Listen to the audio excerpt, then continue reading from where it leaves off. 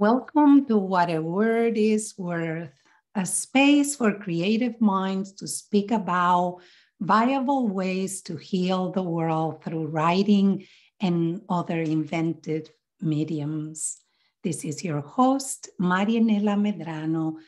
I am the founder of Palabra Training Center, where words are giving us medicine. Palabra Training Center is dedicated to creating a more compassionate and just world by training those who are invested and committed to making change possible. We offer writing workshops, mental wellness retreats, and other ways that teach emotional and psychological flexibility through mindfulness practices. And those practices stitch together our inner and outer world in a harmonious, healing manner. We welcome people from all walks of life, financial means, and physical challenges to join us. If you would like to learn more or feel inspired to become a supporter, please visit palabracenter.org. And again, you are listening to What a Word is Worth. Today, my guest is writer and activist Patricia Dunn, and I am so honored to have her here. Patricia is the author of the young adult novel Rebels by Accident. Her writing has appeared on Salon, in The Village Voice, The Nation, LA Weekly, The Christian Science Monitor, and the anthology Love, Inshallah, The Secret Love Lives of American Muslim Women, and other places. She has been senior director of the Writing Institute at Sarah Lawrence College and is co-founder of the Joe Papaleo Writers Workshop in Italy. This Italian-American puff-raised rebel has traveled the world. These days, she can be found on her living room couch, working on her next novel, or Zooming with aspiring and established writers, of course, always in a suit and tie.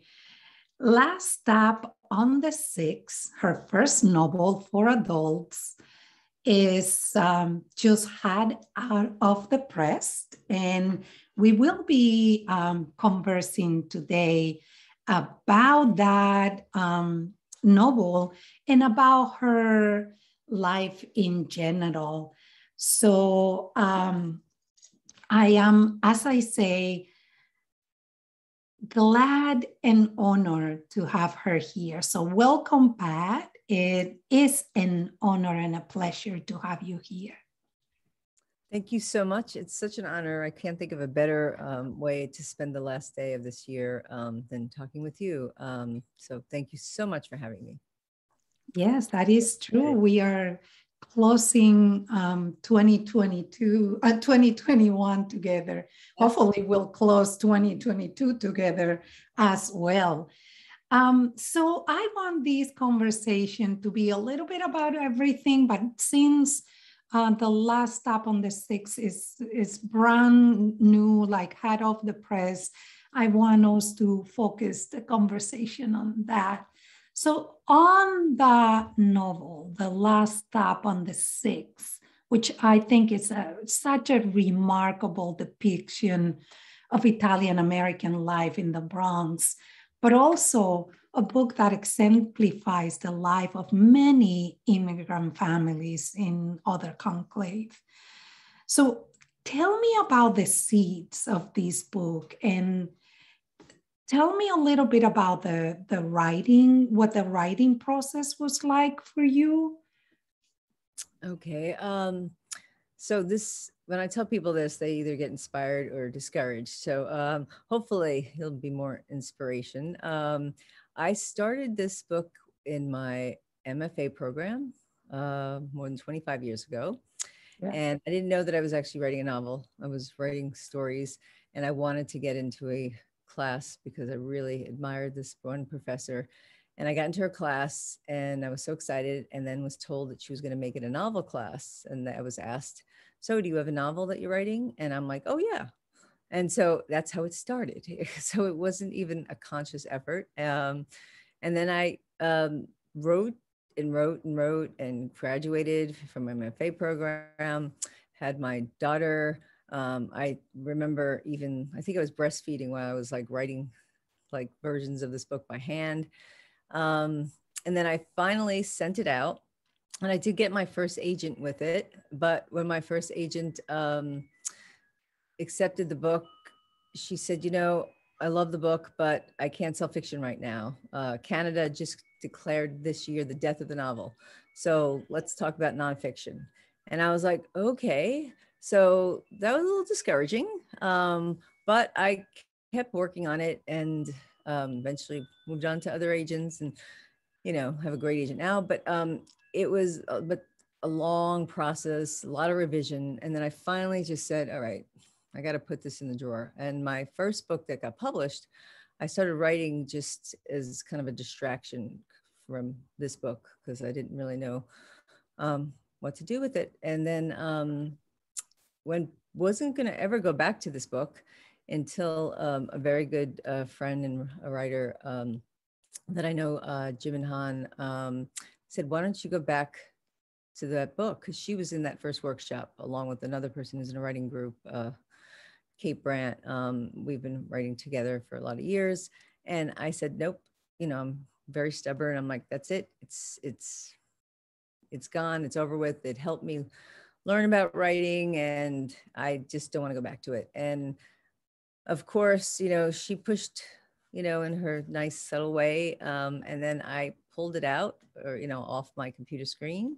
And I looked and said, well, maybe there's something there. I showed it to an editor friend, and she thought there was something there.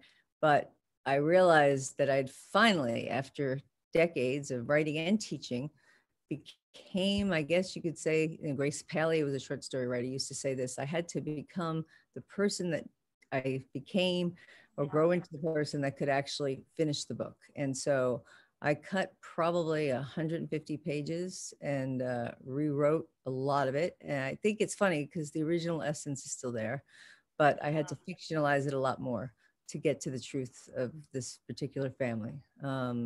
So, you know, I guess what I would also want to tell writers is people always use the big T word, you know, and they always talk about like talent. And, you know, talent, I don't even know what that means, but tenacity will get you a lot further. So if you have a choice, don't run. If you don't have a choice, just hang in there with it, because it can happen. But you need a lot of support and a lot of other people around you that kind of believe and understand what you're doing, because it was a lot of ups and downs. So anyway. I like that. I like what you're saying. And I also love the idea and the images that you use in describing the process, like the breastfeeding, the nesting, the nurturing, the seeding, the evolving nature of this book, and how it took that long to be written. No wonder it's such a mature book. It's so, as I was telling you before, I'm completely enamored, fascinated by the book. It's the reading is completely fluid. And one of the things that I appreciate the most about a book is the polished, you know, nature of good books, where every word is in the right place. And that's what I felt in reading the novel.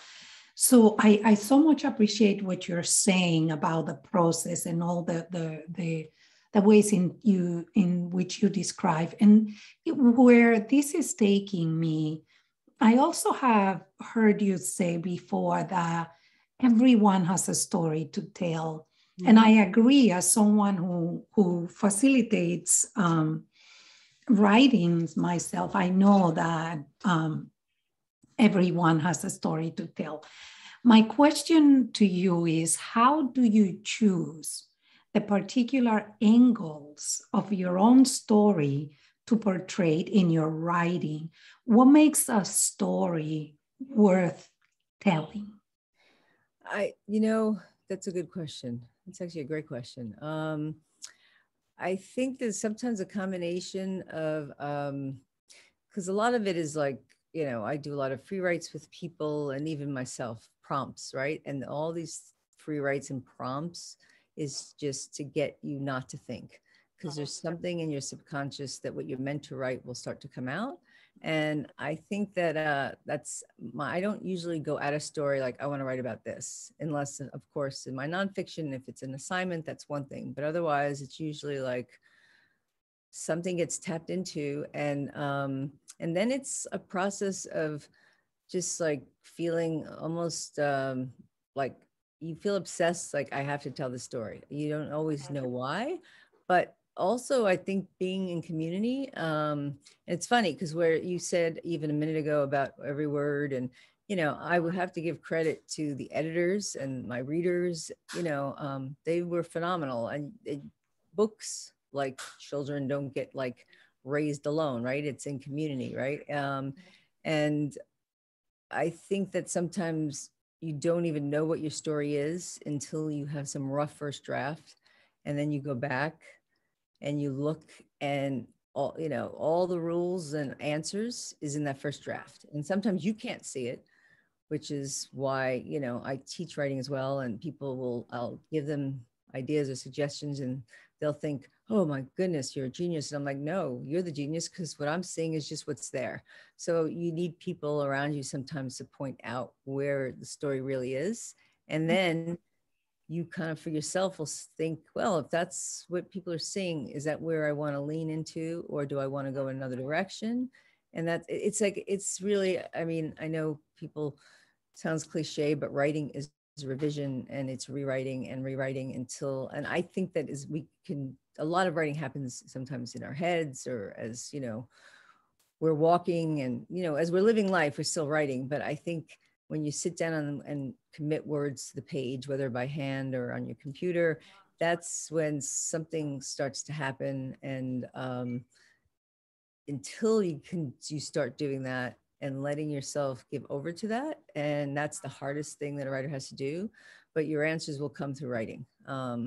When you're stuck on a character or anything, you just got to keep writing through it. And I have been blocked many times, but I understand when people say there's no such thing as writer's block, because really writer's block is just you getting in your own way. And because we're all self-critical, like, right? We got that editor in our heads telling, or that voice, where it came from, or the many voices saying why we can't do it, why our stories don't matter.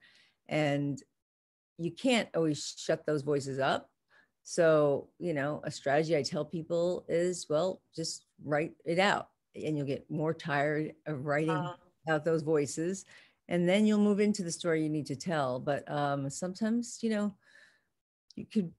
I know people have published and successfully many books, and they still have that voice that's telling them why they can't do it. And so basically you got to just tell the voice to shut up and just keep going, because all the answers is just you just write through it. And as I say that, I, with all the promotion around the book and all that stuff, I haven't been doing a lot of writing. And so I've been thinking, well, I want to work on this new project, which is more first time I'm really gonna, I think, be sinking into more of a memoir. And I'm kind of feeling blocked. And I know the way to be unblocked is just to write, and be willing to write badly. I mean, everyone is probably, I don't know if everyone who's listening or watching has heard about Anne Lamott, but she's got this great book called Bird by Bird I'm Writing. Right. Something called that shitty first draft. And it's okay to have a messy draft, because that's where you'll figure out where you want to go. So I think I went off the subject a little bit. I think our last guest here at the podcast, Alexandria Peary, was talking about the importance of accessing the river within, and it has to be accessed by silencing the, let's call it the inner critic. So I think, yes, I'm agreeing with what you are saying in terms of, my question is, how do you determine which story is worth telling? And then I like what you did with the answer in terms of, it's not an individual thing. I love that. There are other people helping you shape that. And but before we get to that, there has to be that giving permission to yourself, that accessing that inner flowing river, which comes from the unconscious, and then applying the big T. I love that. I love the concept of the big T, as in tenacity, as the thing that then allows us to do the completion. But going back to my question about accessing that initial seed, part of that seed is within your story, but I'm wondering how much other people's stories permeate your telling your own story, and then how do you, what are your thoughts about appropriation then, if that happens, right? Well, I think, it's appropriation is, I think it's something that even before it was the thing that people were talking about, I think, and 25 years ago in writing workshops or outside of writing workshops with other writers, we would be talking about, okay, well, who has a right to write what stories? Right. And there was this idea that I used to believe, and I'm not sure if I believe it so well now, but that you can write anything as long as you do it well and you're responsible, and that you're, and that you share it if you're with the communities or the people that you think you're writing about. And I don't think I feel that anymore. And it's hard to know exactly always what is your story, right? Like I'm Italian American. I grew up in this place called Pelham Bay, but a lot of the stories within that world, they're as much as the people like that live there as mine, and it's also my view of it, right? So so appropriate, and there are things that I chose not to write about because appropriation is a big idea, and I think that, I don't know, if we spent the next billion years, and I don't know about numbers, but only publishing people of color and underrepresented voices, we still would not make up for people whose stories need to be told. But that doesn't mean that people shouldn't be telling their own stories. But what makes your own story, I think we know. I think, well, it's not, I get a lot of writers, and who, when they're writing stories that are based on, people in their lives, or they're writing what they call memoir, nonfiction, and they'll say, I really want to write this story, but I can't because I don't want to upset this person in my family or that person, or, and my advice is, well, you'd be surprised that people often, if you're writing a character that's fully developed, even if you're writing things that may be bad, they never see themselves in it. But also you got to just write the story you're going to write. And then if you're worried about the people in your lives, you share it with them before you go further. But I think if you edit yourself and censor yourself before the story gets out, you'll never tell that story. But when it comes to, there are certain stories that I wouldn't tell because they're not my stories to tell. And then I was thinking about writing a story, a nonfiction piece about my relationship with my daughter, and then backed off because I'm like, well, it's not my story, it's her story. And then thought about it and says, well, but this part of it's my story. I mean, it's complicated. And I think that the fact that we're asking these questions are what's really important. And that we are willing to, step back, or we have to step back and say, all right, why am I, this isn't my personal experience, but why am I writing a story about, this person, who well, I'm trying to like, I don't want to like give something away for, Right, right. but I was just basically saying, why am I writing a story about another person, another culture, another everything that, because I don't want to really talk about my own world, Mm-hmm. experiences.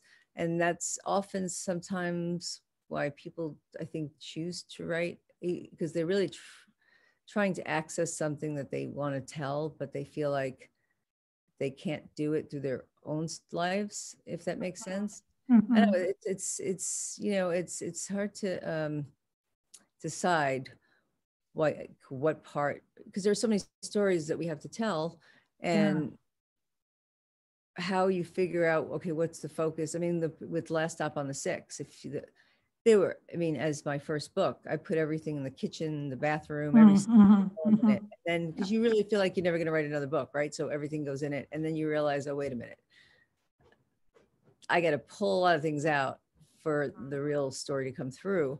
And I think figuring out what that is, for me, it always has to come through some sort of unconscious way. And I hate doing prompts. And even my writing group, we've been meeting 25 years and we all hate it. But, there's a few of us in the group. There's one person in particular that always makes us do it. And every book I've started or story has been through a prompt that gets me, you know, not thinking and I don't about whatever. And even if it feels unrelated to what I am working on at the time, it always seems to be connected. But it gets me to stop thinking and stop. And then I will look at what I'm writing and say, okay, so what is authentic about what I've written? I think that's the thing. That's the point. Yeah. Yeah. And Yeah. that's, And yeah, go ahead. I'm sorry.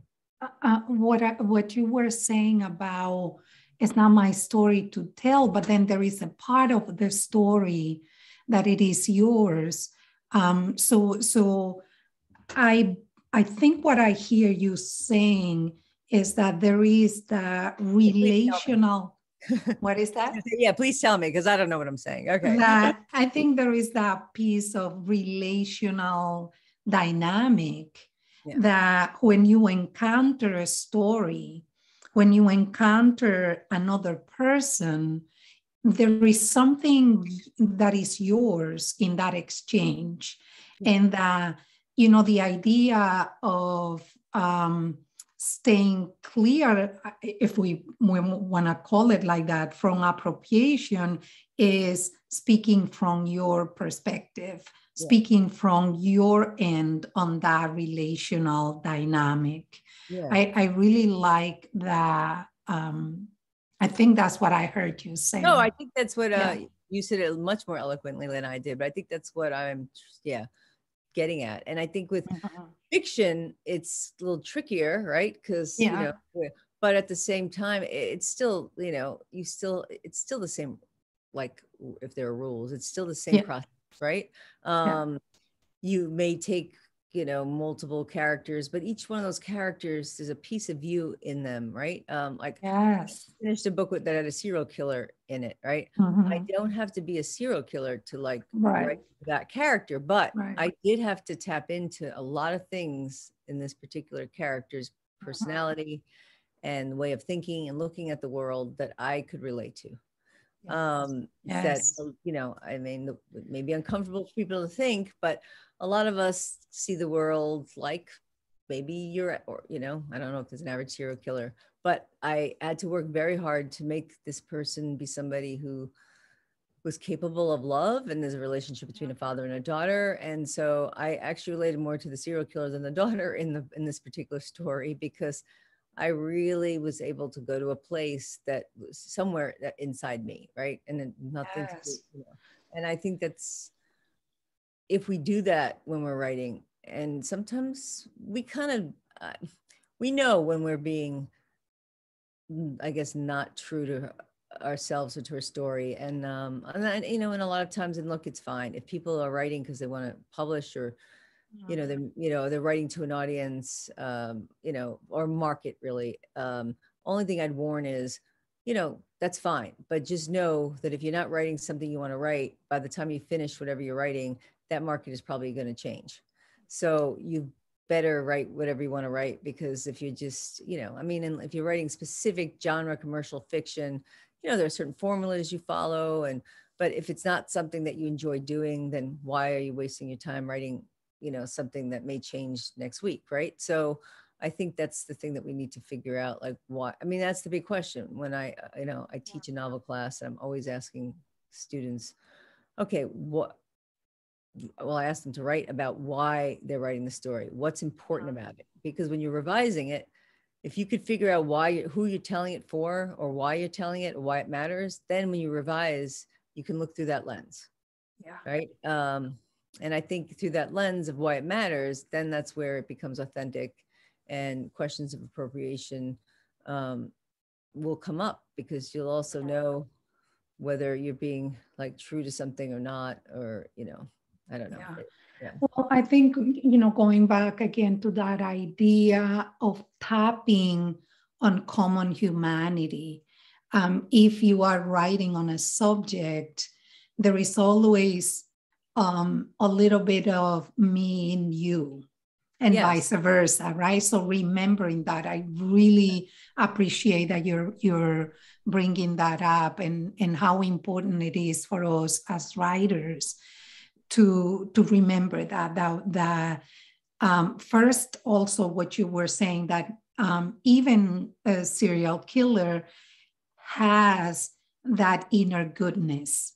And that if you as a writer, you can access that through your own experience, through your own bonding with the humanness in that other, then even the ugliness too, right? Yes, right. We may not act on in that same way, but we have those like moments of like,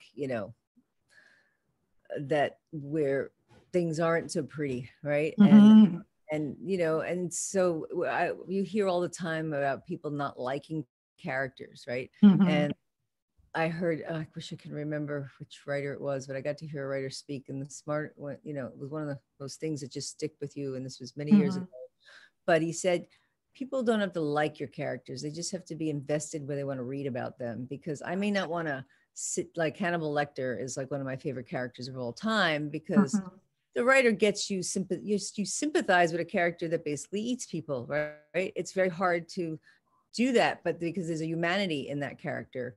And so for character, you may not want to have lunch, obviously, with that person.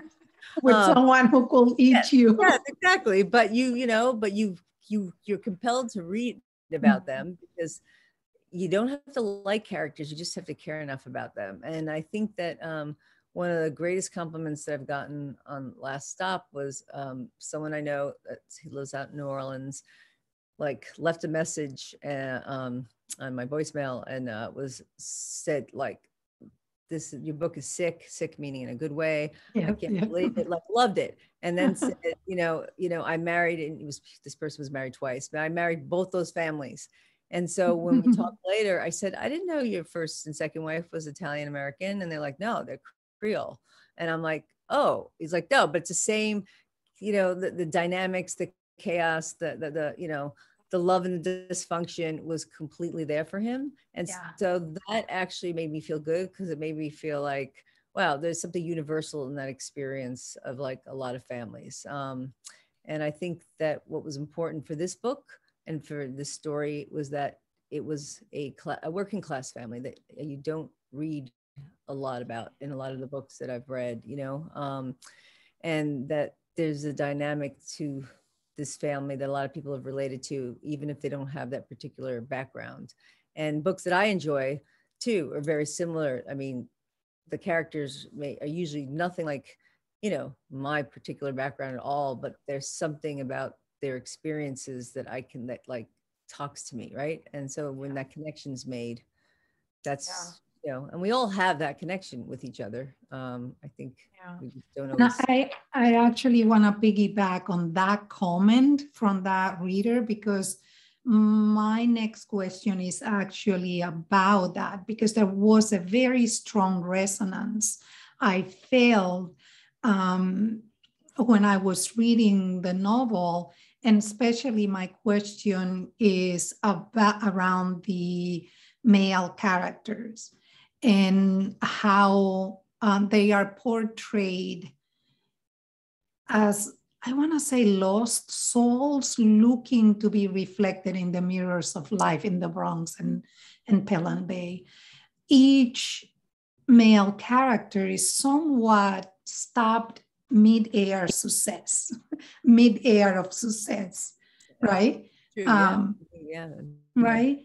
So is there a story of intergenerational pain that you want us to see? Because that's what I got, and that similarity, I was like, yeah, Billy Yeah. Billy can, the artist. yeah, Yeah. um, he can be. Well, he's the most in rewriting the book, I Mhm. fictionalized and leaned into things a lot that were not autobiographical. But Yeah. Billy is many parts of many people, including myself, that I knew. He's the most fictional. He's not, like, you know, there are other characters. The mother character is closest to my real mother than any other character in the book, including the narrator. But the Billy character was a composite of a lot of people, Yeah.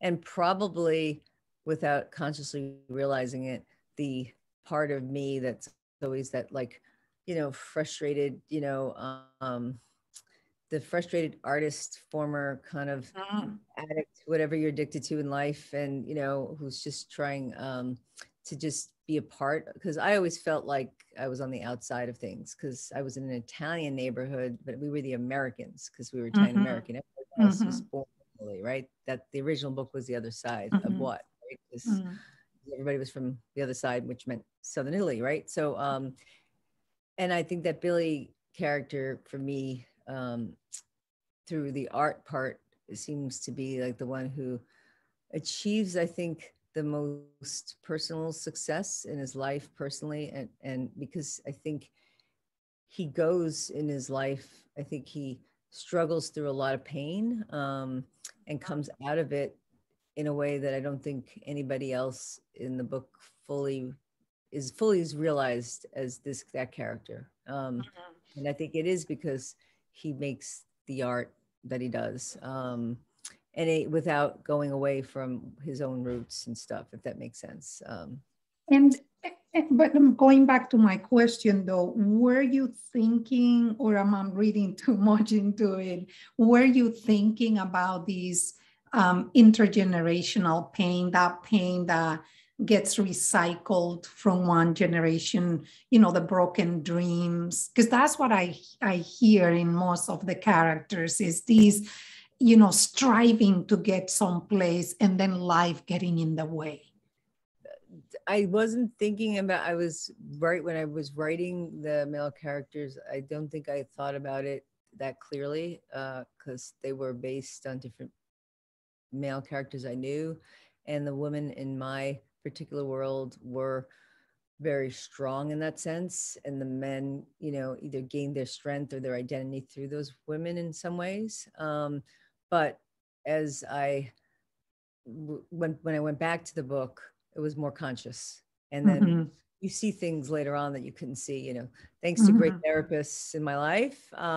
You know, you get to a point where you're like, oh, I have to lean further into this. So even the father character, who was originally based on my father, there's a lot of my father in there, but my father wasn't like an alcoholic like this character, but I had to lean into those things and into the broken dreams and what makes failure and what makes success, and, you know, and I had to lean in. I protected in the first version these characters, especially the men. It's I think a lot of women, we tend to do that. And Mm-hmm. in the revising of it, I had to stop protecting and I had to lean into the sadder parts of the truth. Um, Yeah. but that was all like that came later, I think, Mm-hmm.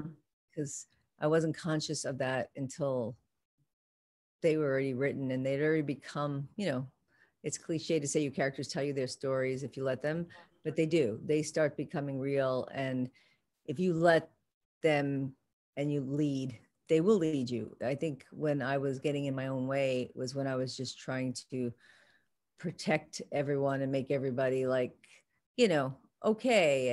And not, as messed up as and complicated as people can really be in life. And so that was not intentional at first, but it became more intentional as I revised because, and that was hard. I have to say, some of it was even painful to do because, you don't want to always sit there and like see your characters make mistakes. I mean, they become like, Your I children. children. Yeah. And it's funny writing a book. They say, I've heard people say it's like giving birth. It's more like putting Yeah. a kid through college and graduate school and then Yeah. still watching them like, make their mistakes. Right. So, yeah. So I think that's kind of, so yes, I think that was not as conscious that in the beginning, but became that later. Yeah. I think you do a remarkable job in creating suspense too, and especially let's stay with this idea of what you did with the characters. With the introduction of the way you introduce Jimmy, and also the relational tension and the pain that was coming from his story, his character, the disappearance, and how it kept us kind of on and great expectations and great interest at high volume. At least that's how I felt. Like No, it well, was so. yeah, and that came Mhm, much later. And I think that was mhm. like in the last, the last year of finishing the book is when that storyline came through because, Yeah. a writer friend of mine, Jim, and said like we were talking about plot Mhm. and actually I just found the piece of paper that she was like writing things out. Well, this happens, that happens, and we realized, you know, something. I don't know. Jimmy disappearing like made a lot of sense, but Mhm. the accident, all that. Then I had to, as teachers, we say this to writers: you got to always raise the stakes. Yeah. And I was told, okay, Ray, you got to raise the stakes. You got to raise the stakes. And so in doing that, and I'm great at like, I'm one of those annoying people that will watch TV movies with you and then tell you the ending before it happens. But it's kind of hard to keep, but I had to keep that tension within the story. And that did not start to happen until, I mean, like much later on in the final version of the revision process in the recent years when I went back to it. It wasn't in the beginning. Originally, the main character, who's even an activist, she wasn't that like, super activist. She had a boyfriend that she kind of followed, and that character got cut. But especially the fact that when she comes home, the disappearance of the person she doesn't want to face the most is gone. Right. Yeah, that didn't come until much later on, because by that time also you realize if you're writing and you're also teaching writing, you learn enough to realize something's got to happen, right? Mhm. And so I figured, all right, what would be her biggest fear, as those twists and turns, is facing this person she hasn't seen in 10 years for reasons I don't want to give away. Right. Buy the book. Mhm. Or take it out in your library. But then what would be your biggest fear? You think your biggest fear is facing the person, and then it becomes the bigger fear that the person's not there, right? And you don't know where they are, and nobody wants to tell you if they know, right? So then that becomes, so that just kept leading to one thing, led to another and stuff. So, and then also what I really wanted this book to be about is the misconceptions. There's that question, can you go home again? And we can only go home, but the home that we go back to is usually not the home that we have in our heads.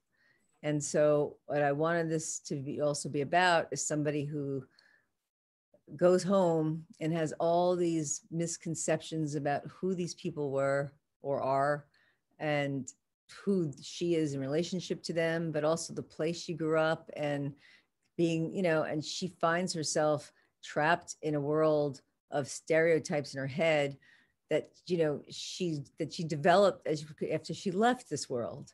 And so she had to relearn, or even learn. Maybe she never really even knew the people, because you don't always know the people that are closest to you. So I kind of wanted that to be about, what does it mean to go home? It's like, we have this idea of what home is, and then we go back to it and we're like, why isn't everything exactly the way Where it was? is home? Yeah. And why isn't everything, well, what do you mean that, in 10 years, somebody moved the couch or whatever? Because it's like, well, maybe the couch wasn't even there to begin with, because it's, the way our memories like work, good or bad. Right. So. Yeah, and I think that's one of the things that truly comes, clearly comes through throughout the book. And one of the people who commented on your book, one of the blurbs, the one by Melissa, how do you say her name? Falivem? Yeah, she's a Falvino, and she's Falvino. a wonderful writer from New Jersey. She's no, my God, not New Jersey. She'll kill me. She's from the Midwest. Excuse me. But she wrote a great collection of short stories called Tomboy Land, and she's also American background, but she's a wonderful writer. Yeah. So I like what she says. She says that your novel is a reborn love song to the Bronx, and she also says that it's a love song about the places that make us who we are. So my question is, how much of the Bronx girl is still in you? I mean, here you are, well-traveled woman, far away from the crowdedness of Pelham Bay. And so tell me more about instances where... Yeah, go ahead, I'm sorry. Tell me more about instances where the Bronx girl shows up, or if there are times where you want her to become invisible totally. Well, I think when I first left the Bronx, and then when, I was in many colleges, but my first college was Barnard in New York, and I was still saying use guys. And I remember getting shamed into not using that word anymore. And when I think about it now, I'm thinking, well, makes sense as a plural of you. But anyway, but I still had that I lost my Bronx accent. It comes out every once in a while, especially when I'm angry. But I lost it in Manhattan when I was a student there, which is very funny. But I remember, it's funny, when I read what Melissa wrote, I would not, in the earlier versions of this, it was anything but a love tribute to the Bronx, because when I left Pelham Bay, I never wanted to return. And I only remembered what was bad and negative and like the ugly parts of it, right? And it took me a long time to see that there was beauty and that there was love in, even things that were messed up, right? But that took me a lot of years to see that. So I think I've leaned more into the Bronx girl as I've gotten older. The same way, if you would have said to me 10 years ago, even 5 years ago, maybe, like, you're just like your mother, I would have said that is like a horrible thing to say. And now when people say that to me, I'm like, wow, that is wonderful. I wish I could be like my mother, right? So I think, at 57, I've kind of like embraced, I think I was more of the Bronx girl than maybe sometimes I am, because there's something that's,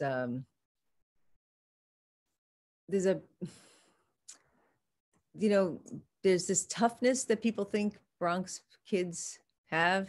And I remember we'd go to the Jersey Shore, and the guys, a friend of mine's mother would take a bunch of teenagers out to the shore, and the guys would all act tough because the guys out there used to think they were so tough because they were from the Bronx, and they weren't. So I think we lean into that toughness because people think you're tough if you're from the Bronx, right. But we're really so vulnerable. And there's so much insecurity. I think there's a shared insecurity. Mhm. Me and a very good friend of mine from there, we always say, we always apologize. We always say we're sorry.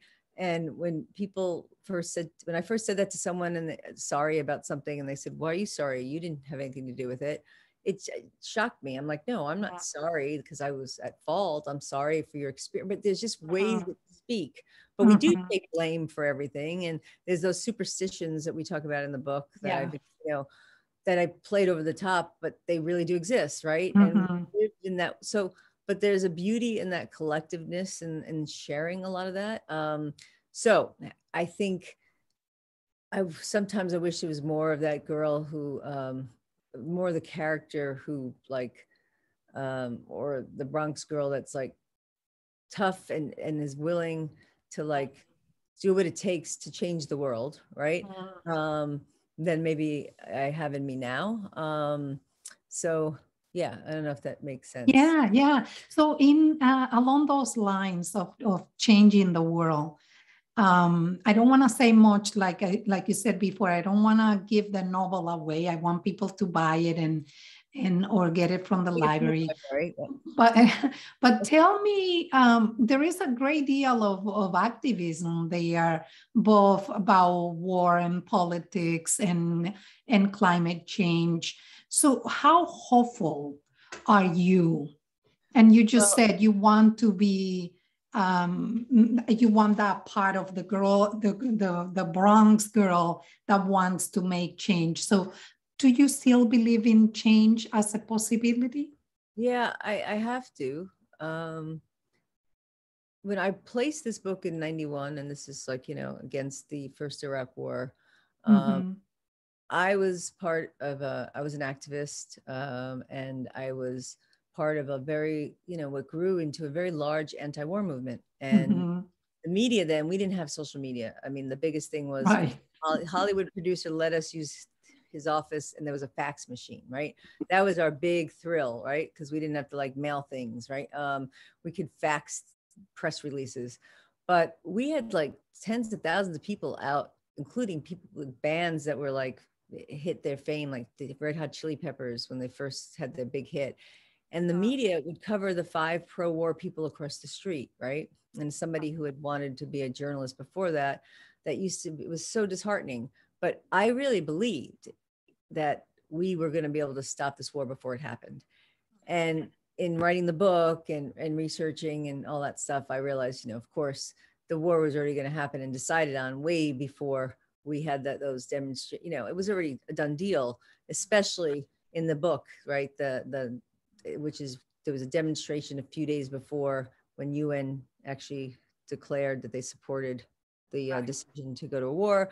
We still thought we were going to stop that, right? And Right. there was this naive belief that, I don't even want to say naive. There was a belief because there was people young and old and people that came out who had protested in the Vietnam War and who hadn't been at a protest you know, in decades at that point, 20 something years, who actually believed that they could do something. And there was something in that collective power that gave me so much hope. And I see a lot of that today. I see a lot of that with Black Lives Matter, with Mm-hmm. the Me Too movement. I mean, there's a lot of young people and older people, but I think the youth today give me hope because they're not, honestly, I don't know how they just don't like crawl under the covers and just like shut the lights and say that's it. But they don't, I mean, yeah, I mean, right now, I don't know what it would be like to be 22 and not have been able to like leave home, right? Mm-hmm. At 18 Mm-hmm. and have to stay home, but they're managing it and they're making it work. And, and as bad as technology can be, they're also using it in ways, even the fact that we can have this conversation, right?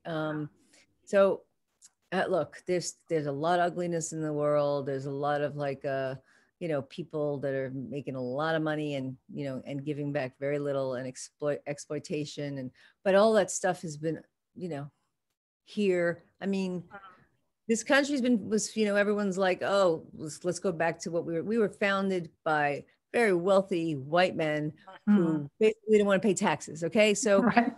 why we think that like we want to go back to that. I don't want to go back to that. I think that we have a chance to like, I hope to make things better, but I know it's not going to be from me. The best I can do is to hear younger people and to like follow and not Yeah. necessarily lead, you know? Yeah. Yeah. And that's the hard part because, you Mhm. think you know it all and Mhm. it's hard not to be, I'm somewhat jaded, right? And to Mhm. like, and then when I hear somebody or, see somebody that's young and the changes that they're making, or I work with a lot of college kids that are filling out or high school kids filling out their college application. And I hear why they want to go to school. And when I still hear their dreams and hopes, and I'm like, yeah, the world doesn't have to stop.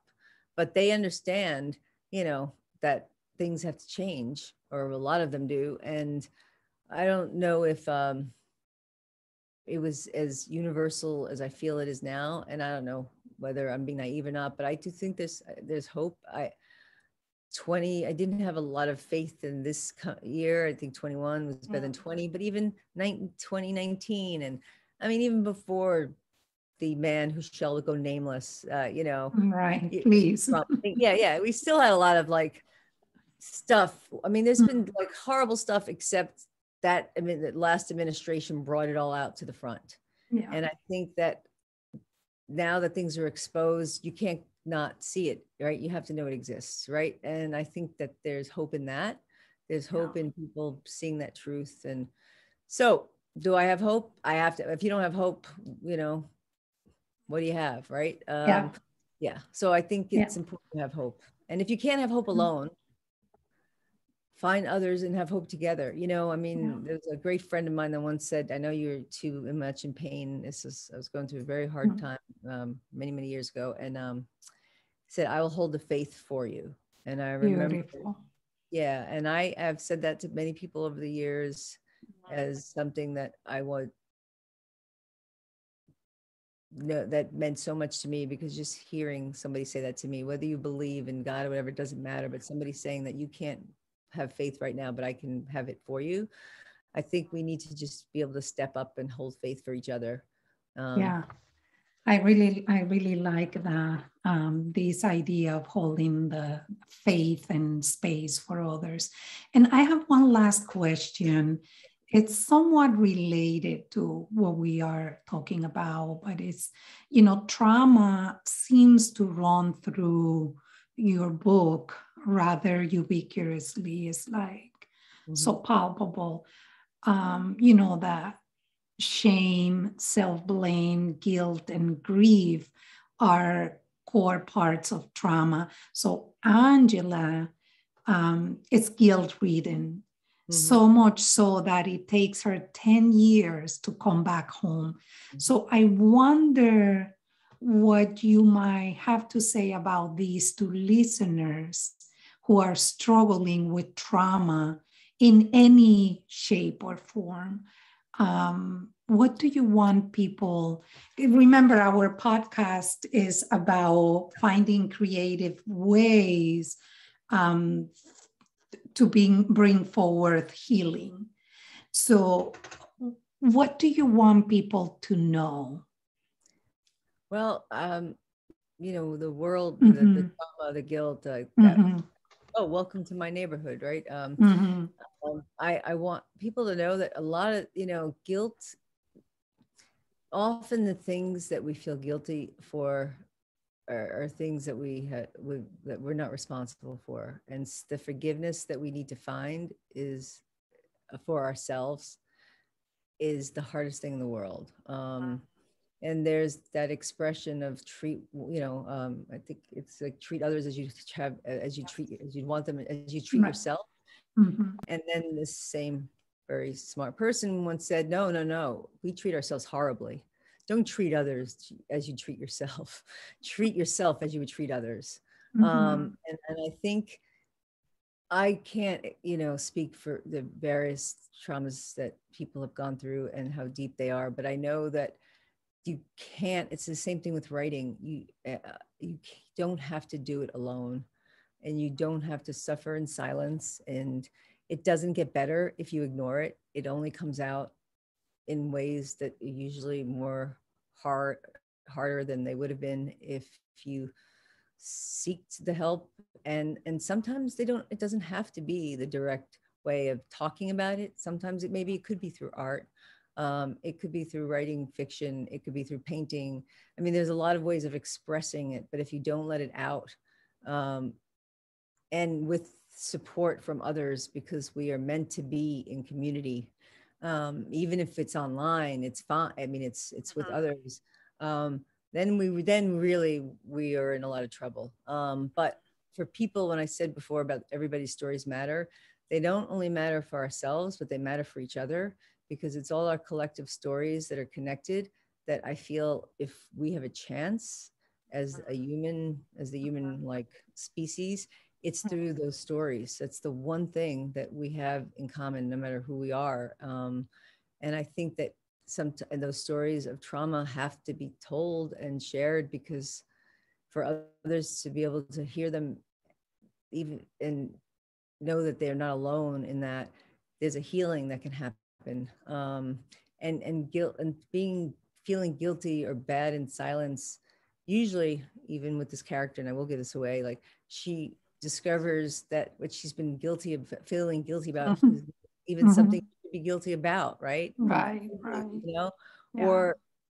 but I guess it's like, and this is very hard to do, but I think we all we need to be honest and open, and try to be kind to each other. And that doesn't mean being kind by not telling the truth. It's just learning how to tell our own truth, and to find support systems, and they're out there. So I think healing starts with just that first word, or that first painting, or that first, whatever. I don't know if I'm making a lot of sense, but I think you are. I think You like are. organizations like yours are so important, because I mean, the work you do, I'm in awe of, because every day you make a difference to so many people, and the people that you work with that reach out there. And I've gone on retreats that you've run, and I've attended writing workshops that you've done. And it's like,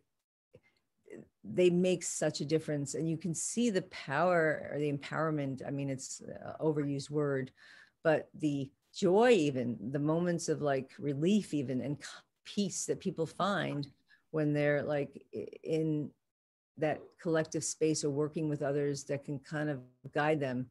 And we need guides, if you don't want to call them therapists, call them guides or whatever, but if without those guides, we're all being in a lot of trouble. And we need.